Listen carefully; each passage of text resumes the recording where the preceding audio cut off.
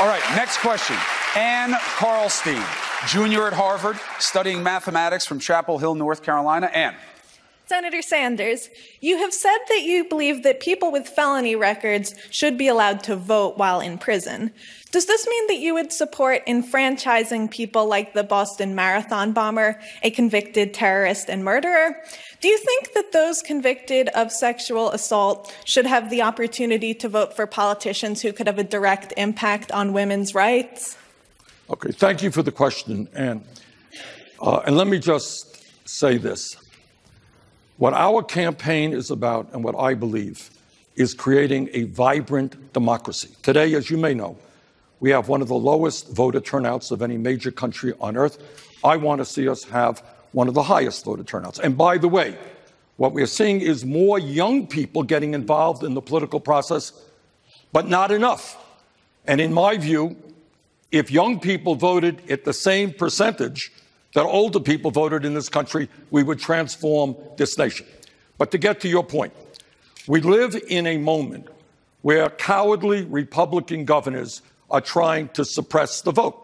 And in fact, right here, as you may know, in New Hampshire, the legislature and the governor are working hard to make it more difficult for young people to vote. And to me, that is an incredibly undemocratic, un-American process. And I say to those people, by the way, if you don't have the guts to participate in free and fair elections, you should get another job and get out of politics. All right? So we got to...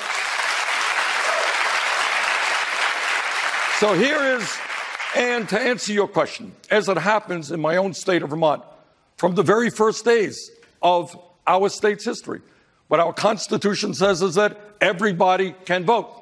That is true. So people in jail can vote. Now, here is my view. If somebody commits a serious crime, sexual assault, murder, they're going to be punished.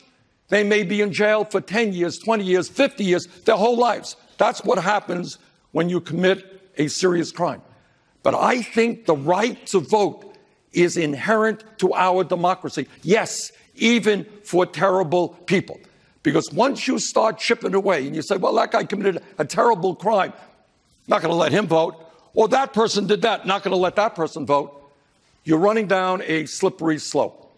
So I believe that people who commit crimes, they pay the price. When they get out of jail, I believe they certainly should have the right to vote. But I do believe that even if they are in jail, they're paying their price to society, but that should not take away their inherent American right to participate in our democracy. Applause for the answer. My follow question goes to this being like you're writing an opposition ad against you by saying you think the Boston Marathon bomber should vote not after he pays his debt to society, but while he's in jail.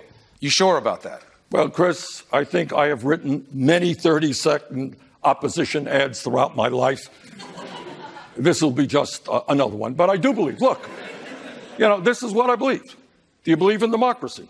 Do you believe that every single American 18 years of age or older who's an American citizen has the right to vote? Once you start chipping away at that, believe me, that's what our Republican governors all over this country are doing. They come up with all kinds of excuses why people of color, young people, poor people can't vote.